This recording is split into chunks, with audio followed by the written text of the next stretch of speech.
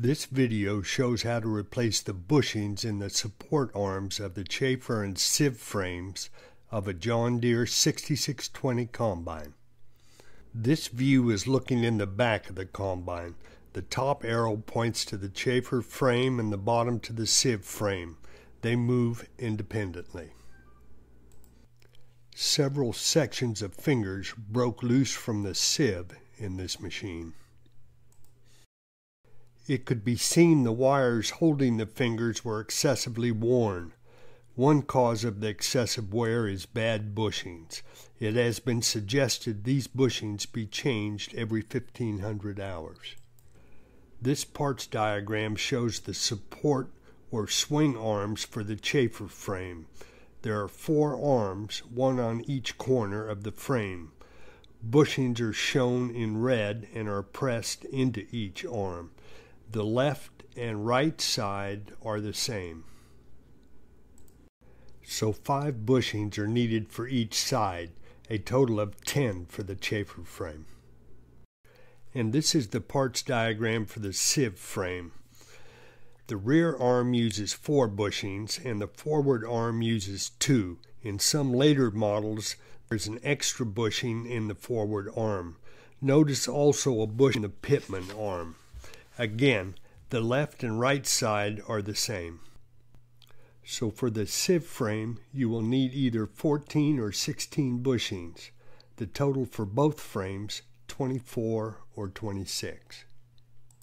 This is the left side of the machine. Access to the chaffer arms, large arrows, is easiest on this side, so start here. Remove and replace one arm at a time so the frame is supported by the remaining 3.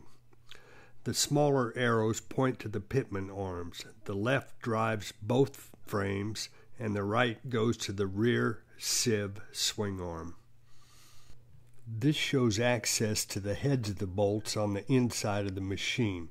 Note that all nuts use a 15/16 inch wrench, except for the 4 1/2 inch Allen wrench bolts in the chaffer frame. Once the arm is removed, you can knock the old bushing out with a hammer. Note the top of the arm is marked before removing. The orientation must be maintained when reinstalling. If the bushing is stubborn, it may be easier to remove with a press.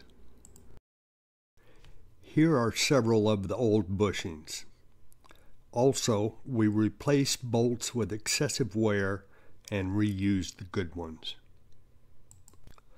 The bushings are available from John Deere or some aftermarket suppliers.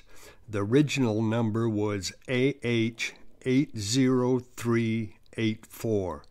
This was replaced by AH154697. We tried several different ways to install the bushings. This inexpensive press worked the best. Installation was quick and easy. Notice when installing the bushings, one side of the arm is beveled to ease insertion. The service manual says do not use grease or oil when installing the bushings. We used water with a touch of dish soap and it worked fine. Once the 2 chaffer supports are done on the left side, move to the 2 sieve supports. These are found underneath the machine.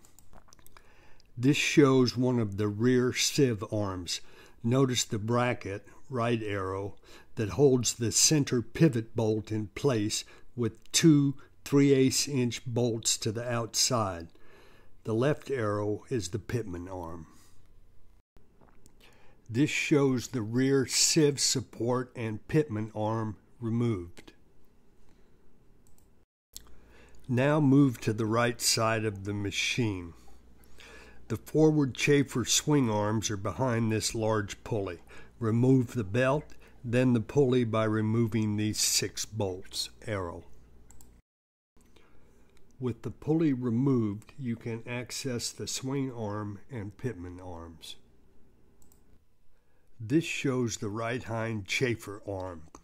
It's located near the back of the diesel tank. Removing the pulley for the chopper gives access. Arrow.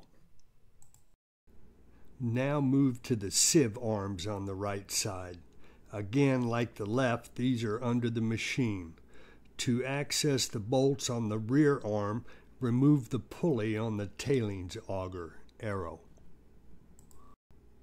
Behind the diesel tank with the tailings pulley removed, you can see the sieve arm bolt.